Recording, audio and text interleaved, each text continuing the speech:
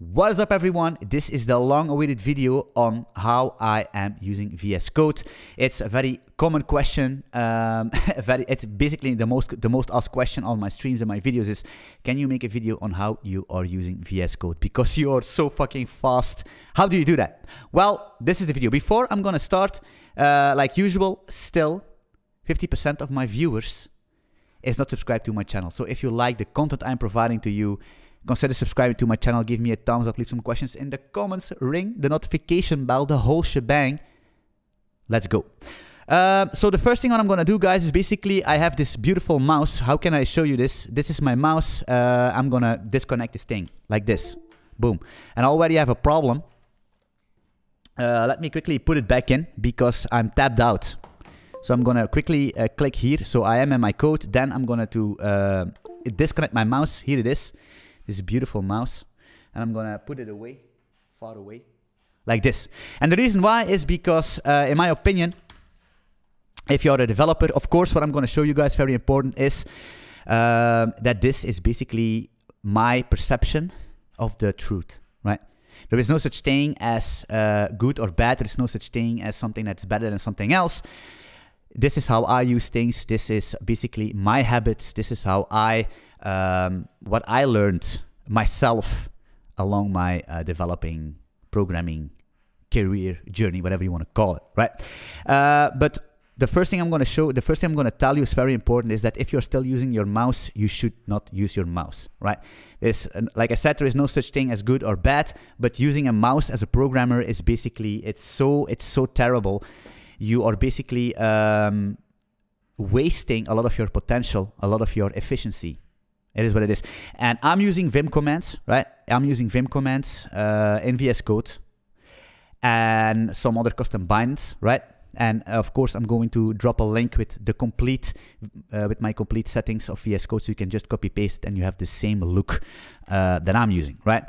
But you don't need to use Vim commands specifically. You don't need to use Vim. You can use any other commands or shortcuts that is available for you. So you don't need to use your mouse. It's possible. Vim is, in my opinion, ideal, but hey, you can use whatever the fuck you want, right? So basically, a very important thing is in my VS Code, let's open up a file real quick. You can already see this leader in Vim. It's called a leader. It's my spacebar. Most of the time with you guys could be your command key or something, I don't know. But with me, basically everything I'm doing, everything is binded to my leader, which is the spacebar. And I'm doing like this thing, right? It's basically leader P, which open up this file fuzzy finder, which is basically the bread and butter of my development stuff.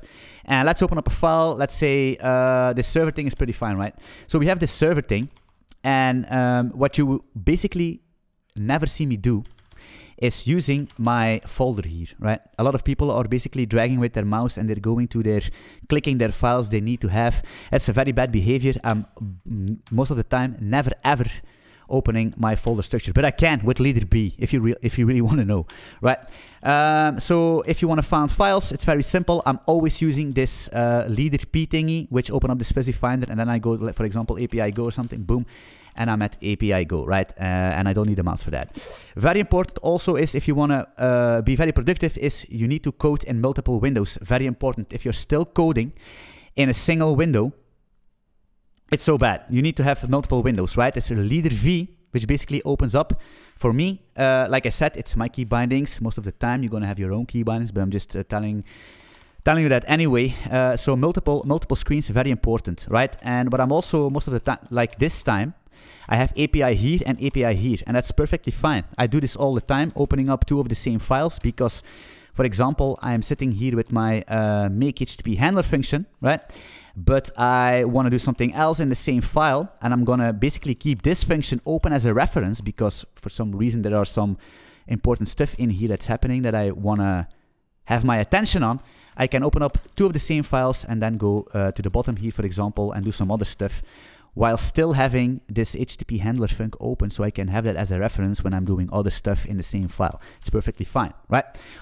If you don't do that, then the problem is that if you go down the bottom and you want to quickly spot what's going on in this HTTP handler func, you can't, because you need to go back above, right? Something like that. Very important, multiple files, right? How do I navigate between these things? It's all key bindings, right? A lot of people ask me this, right? How do you do that? Well, it's key bindings, right? I'm using this leader H for my left screen, and leader, I need to check because I don't know, leader L for my right screen. And that's how I basically toggle between, right? And then you can do cool stuff like select this thing and then paste it in here, right? Or something like that. Very simple. So let's open up main here, for example.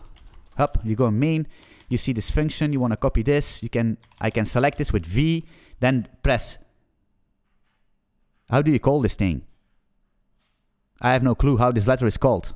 Y, the Y, right? Yank. And then I can paste it in here. Something like that. It's very important. The question is, how do you learn that? Well, you need to do it a lot of times, right? So basically, like I said, I can open up my terminal with space G, and I can basically do, like, for example, make run, and then do it away, all without the mouse, and it's all fine, right? But this is basically a lot of questions coming in from people that want to know how I do this. It's key binds. It's key binds, it's muscle memory, it's practice, right? Of course, it's going to be very difficult, and I'm going to give you a tip, and that's disconnect your mouse. And I have a 60% keyboard, right? So I don't have arrow keys.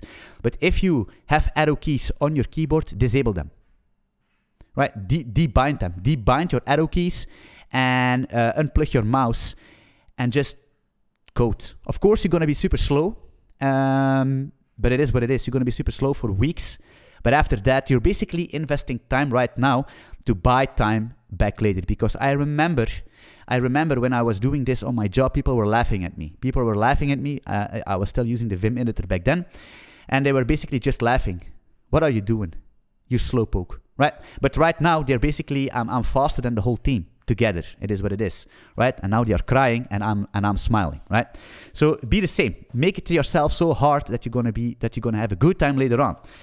But these are basically just simple keybinds, right? But if you see my VS Code, it's a very stripped down, right? It's a very stripped down thing, because I don't like clutter in my code, right? I don't like I don't like line numbers. I don't like inline errors. I don't like minimaps and all that shenanigans. And like I said, coding is all about getting into the zone, is getting into your zone, into your moment of exploration, into your moment of creativity. It's the same thing like a painter. You just have the canvas and your pencil, and that's it. There does not need to be some crazy stuff going on. It's just a blank canvas, you and your pencil, and a headset, and in the zone. That's right. And if you're listening to music, try to listen to music without any vocals, because it's going to distract you, right? Of course, a lot of people say, yeah, but line numbers can be handy. I'm not quite sure how they can, in my opinion, because although this is not always true, because a lot of these Vim users are using relative numbers, because they are using, for example, like you could do something like, for example, 10J or something. What happens is that you're going to go 10 line numbers down, and then if you have these relative numbers, you can do some crazy stuff, right? You can move around like that, but I'm not doing that, right? I'm moving my cursor with basically J, K, H, and L, right? And if I want to scroll, I'm just using Shift and a bracket, right? And then I can be super fast scrolling to all my code. But for most of the time, I'm basically searching for things like, for example, API func like this, right? You see it's already in highlight, and then I can cycle between these things. I actually never search like this, like where is my function? I have the name in my head, and I just press this slash thingy, and then I can search for something like a handle func, and then it basically shows me already stuff that I can potentially use. Key bindings, don't search. Don't search with your eyes, search with the tools you have. It's very important. But in my opinion, line numbers are basically a waste of time, and it's a clutter, right? Because if there is if there is, for example, like a stack trace or something, and you need to go to line 80, then you just do semicolon, not semicolon, column 80, right? Column 80 or column, for example, column 4, boom, and I'm at line 4 here.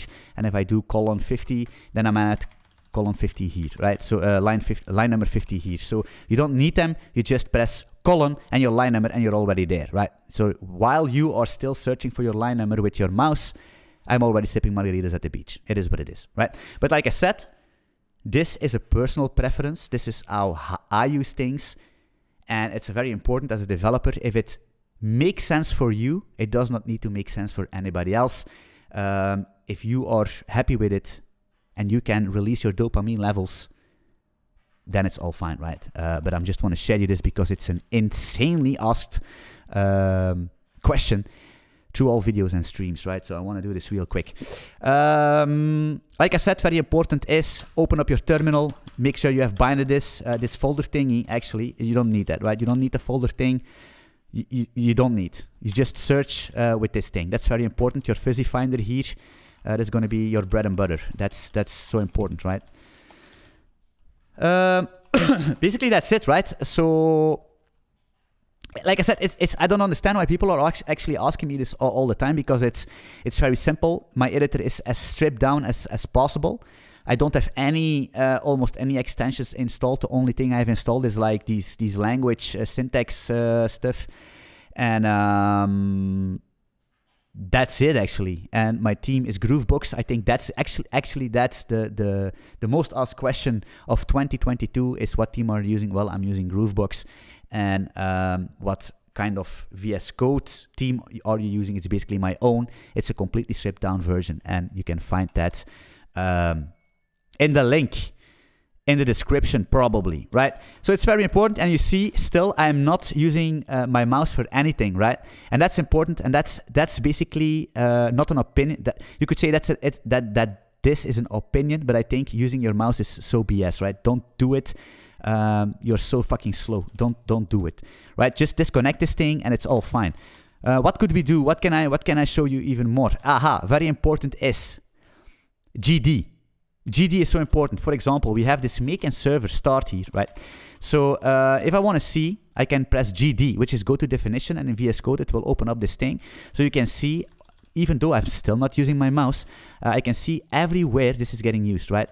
For example, I'm already here, right? If I go back, I'm back here, and I can say, okay, where am I using make server and start? I do GD, and I can see it's here, node 1, node 2, node 3, and node 4.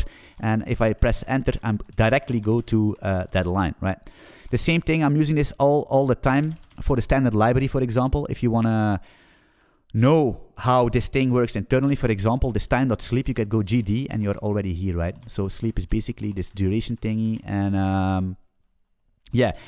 Basically, if you want to close this file, I press :Q from quit, :quit. It's a Vim thing, right? If you don't want to use Vim commands, then you should use, I think, the default. There are some default VS Code key bindings that do that, right? But I'm using this Vim thingy, and then it's closed, and I'm back here, right?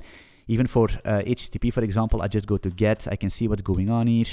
For example, whoa, this default client, and I can basically, oh, this is a client, and you can go as deep as you want, right? Transport. You see what's going on. It's super fast, and you're basically navigating like Sonic the Hedgehog around all the standard library and your own code to find things. You don't need to open up. Yeah, it is what it is. Let's close it up. Right, that's the thing. A lot of comment here in my code. This is basically the GG Poker, what I stream from time to time. We are building a decentralized poker engine in Golang, right?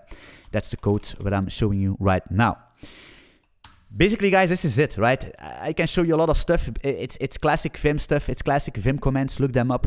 But a very important thing is use your fuzzy finder all the time, right? Make that your second nature. Fuzzy finder, game state, for example, boom. And it's already here, right? What's going on here? Maybe deal with a return. Look at this. Look at this garbage code. Anyway, and of course, your terminal is very important. Your terminal here. Make a key binding for that. And also very important is your split screen. Very important, right? Split screen, leader V. I'm already here, and I can go left and right and left and right and left and right against the speed of light. So that's it. That's very important. If you want to close it, :Q and all that stuff. Yeah, I think that's it. If you have more questions, hey, feel free to jump into the Discord community or leave a question in the comments. Subscribe to my channel, and guys, unplug your mouse and get good. I'm looking forward to see you in one of my live streams. Peace. Shit. You see, now I'm scuffed. What an ending. So I'm basically trying to grab my mouse to stop recording on my OBS. So you guys, you guys still need to be here for a moment. I'm so sorry. Where is my thing here? Look at this, man. A mouse. It's so bad. Let's plug it back in. This guy here. All right, guys. Hey, what's going on? Aha, here is a mouse. You see? Now I'm just like you. Thanks for watching, and I'm looking forward to see you in one of my live streams. Peace out.